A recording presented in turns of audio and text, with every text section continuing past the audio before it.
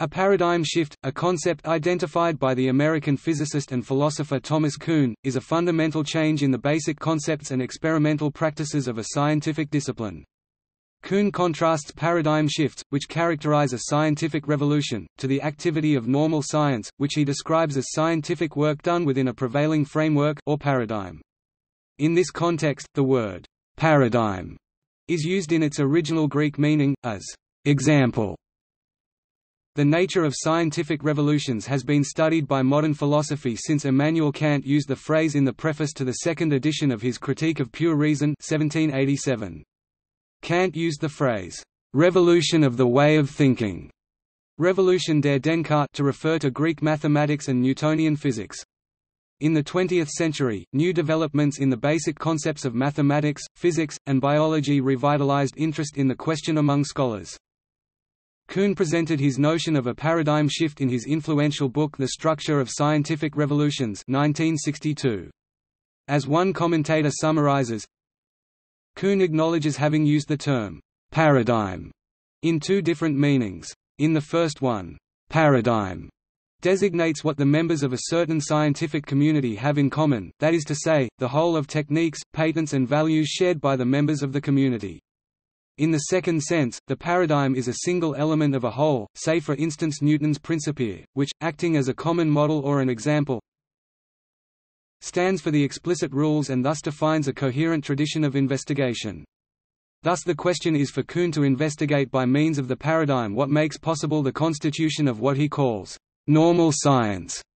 That is to say, the science which can decide if a certain problem will be considered scientific or not.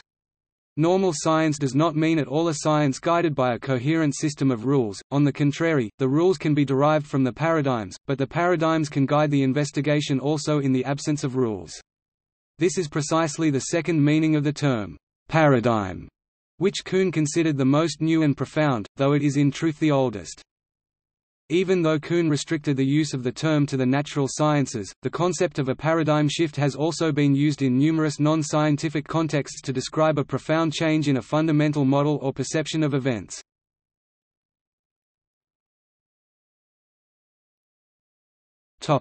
Kuhnian paradigm shifts. An epistemological paradigm shift was called a scientific revolution by epistemologist and historian of science Thomas Kuhn in his book The Structure of Scientific Revolutions. A scientific revolution occurs, according to Kuhn, when scientists encounter anomalies that cannot be explained by the universally accepted paradigm within which scientific progress has thereto been made. The paradigm, in Kuhn's view, is not simply the current theory, but the entire worldview in which it exists, and all of the implications which come with it. This is based on features of landscape of knowledge that scientists can identify around them. There are anomalies for all paradigms, Kuhn maintained, that are brushed away as acceptable levels of error, or simply ignored and not dealt with, a principal argument Kuhn uses to reject Karl Popper's model of falsifiability as the key force involved in scientific change. Rather, according to Kuhn, anomalies have various levels of significance to the practitioners of science at the time. To put it in the context of early 20th century physics, some scientists found the problems with calculating Mercury's perihelion more troubling than the Michelson–Morley experiment results, and some the other way around. Kuhn's model of scientific change differs here, and in many places, from that of the logical positivists in that it puts an enhanced emphasis on the individual humans involved as scientists, rather than abstracting science into a purely logical or philosophical venture. When enough significant anomalies have accrued against a current paradigm, the scientific discipline is thrown into a state of crisis, according to Kuhn. During this crisis, new ideas, perhaps ones previously discarded, are tried. Eventually a new paradigm is formed, which gains its own new followers, and an intellectual battle takes place between the followers of the new paradigm and the holdouts of the old paradigm. Again, for early 20th century physics, the transition between the Maxwellian electromagnetic worldview and the Einsteinian relativistic worldview was neither instantaneous nor calm, and instead involved a protracted set of attacks, both with empirical data as well as rhetorical or philosophical arguments, by both sides, with the Einsteinian theory winning out in the long run. Again, the weighing of evidence and importance of new data was fit through the human sieve. Some scientists found the simplicity of Einstein's equations to be most compelling, while some found them more complicated than the notion of Maxwell's ether, which they banished. Some found Arthur Eddington's photographs of light bending around the Sun to be compelling, while some questioned their accuracy and meaning. Sometimes the convincing force is just time itself and the human toll it takes, Kuhn said, using a quote from Max Planck. A new scientific truth does not triumph by convincing its opponents and making them see the light, but rather because its opponents eventually die, and a new generation grows up that is familiar with it. After a given discipline has changed from one paradigm to another, this is called, in Kuhn's terminology, a scientific revolution or a paradigm shift. It is often this final conclusion, the result of the long process, that is meant when the term paradigm shift is used colloquially, simply the often radical change of worldview, without reference to the specificities of Kuhn's historical argument. In a 2015 retrospective on Kuhn, the philosopher Martin Cohen describes the notion of the paradigm shift as a kind of intellectual virus, spreading from hard science to social science and onto the arts and even everyday political rhetoric today. Cohen claims that Thomas Kuhn himself had only a very hazy idea of what it might mean and, in line with the American philosopher of science, Paul Feyerabend, accuses Kuhn of retreating from the more radical implications of his theory, which are that scientific facts are never really more than opinions, whose popularity is transitory and far from conclusive.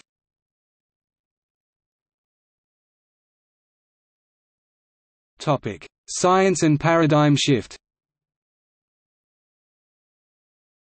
A common misinterpretation of paradigms is the belief that the discovery of paradigm shifts and the dynamic nature of science with its many opportunities for subjective judgments by scientists are a case for relativism, the view that all kinds of belief systems are equal.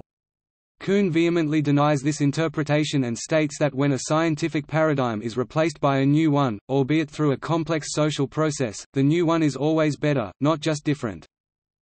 These claims of relativism are, however, tied to another claim that Kuhn does at least somewhat endorse, that the language and theories of different paradigms cannot be translated into one another or rationally evaluated against one another—that they are incommensurable. This gave rise to much talk of different peoples and cultures having radically different worldviews or conceptual schemes—so different that whether or not one was better, they could not be understood by one another.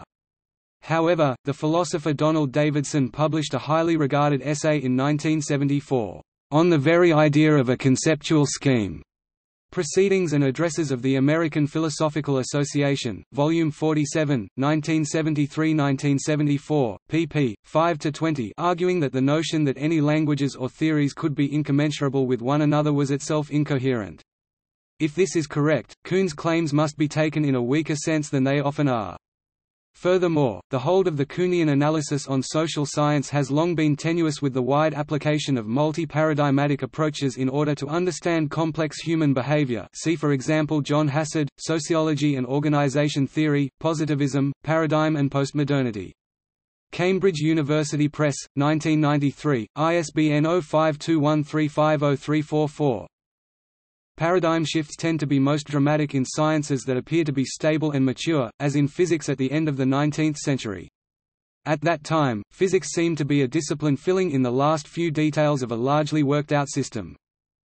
In The Structure of Scientific Revolutions, Kuhn wrote, "Successive transition from one paradigm to another via revolution is the usual developmental pattern of mature science." p. 12. Kuhn's idea was itself revolutionary in its time, as it caused a major change in the way that academics talk about science. Thus, it could be argued that it caused or was itself part of a paradigm shift in the history and sociology of science. However, Kuhn would not recognize such a paradigm shift. In the social sciences, people can still use earlier ideas to discuss the history of science. Philosophers and historians of science, including Kuhn himself, ultimately accepted a modified version of Kuhn's model, which synthesizes his original view with the gradualist model that preceded it.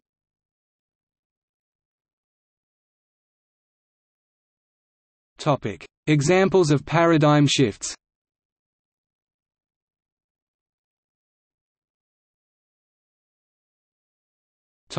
Natural sciences. Some of the classical cases of Kuhnian paradigm shifts in science are 1543 – The transition in cosmology from a Ptolemaic cosmology to a Copernican one. 1543 – The acceptance of the work of Andreas Vesalius, whose work De Humani Corporis Fabrica corrected the numerous errors in the previously held system created by Galen. 1687 – The transition in mechanics from Aristotelian mechanics to classical mechanics. 1783 – The acceptance of Lavoisier's theory of chemical reactions and combustion in place of Flogetan theory, known as the chemical revolution. The transition in optics from geometrical optics to physical optics with Augustin Jean Fresnel's wave theory. 1826 – The discovery of hyperbolic geometry. 1859 – The revolution in evolution from goal-directed change to Charles Darwin's natural selection. 1880 – The germ theory of disease began overtaking Galen's miasma theory. 1905 – The development of quantum mechanics, which replaced classical mechanics at microscopic scales. 1887 to 1905 – The transition from the luminiferous ether present in space to electromagnetic radiation in spacetime.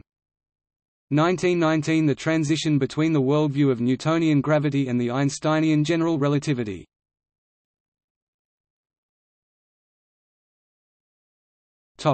Social sciences.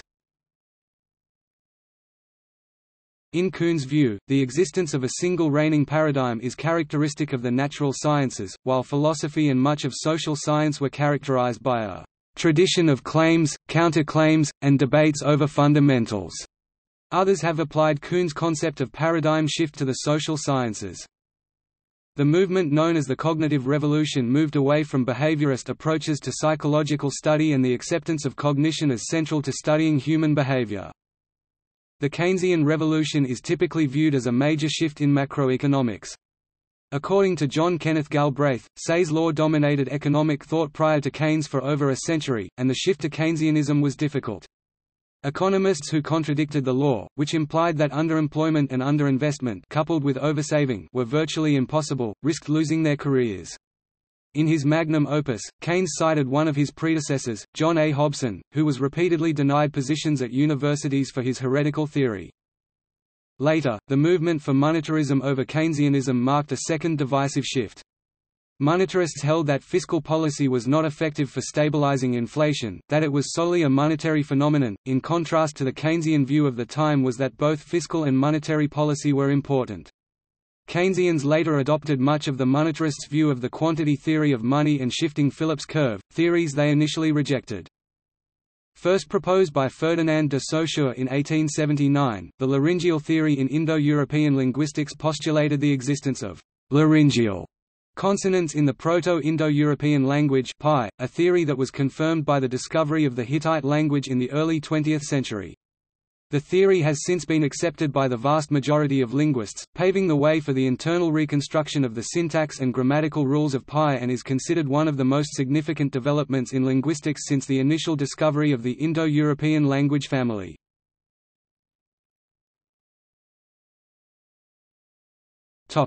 Applied sciences.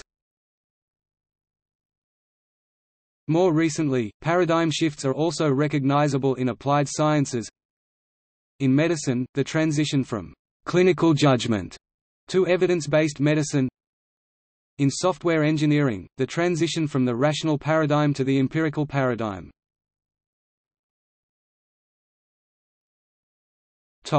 Marketing. In the later part of the 1990s, paradigm shift emerged as a buzzword, popularized as marketing speak and appearing more frequently in print and publication. In his book Mind the Gaffe, author Larry Trask advises readers to refrain from using it, and to use caution when reading anything that contains the phrase. It is referred to in several articles and books as abused and overused to the point of becoming meaningless.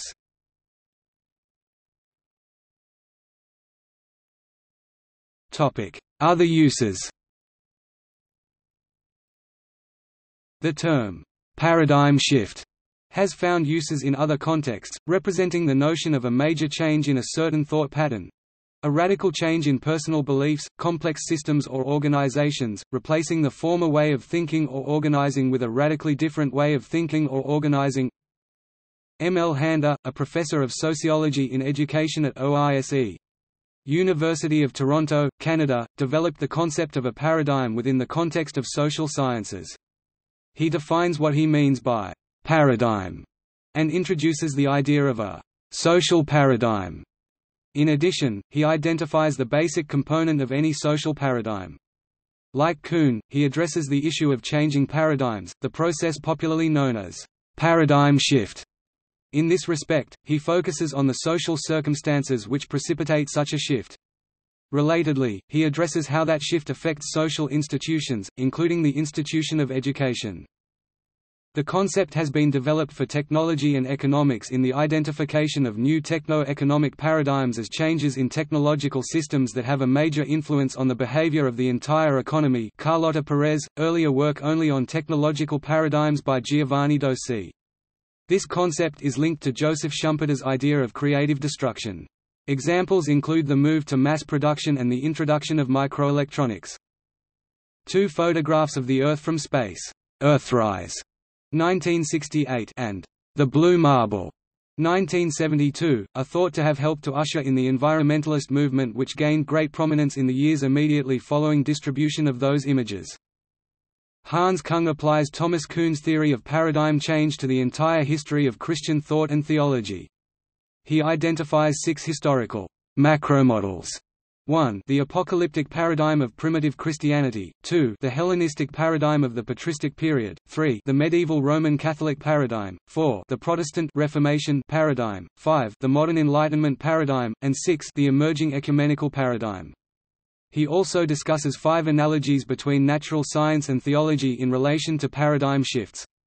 Kung addresses paradigm change in his books, Paradigm Change in Theology and Theology for the Third Millennium, an Ecumenical View. See also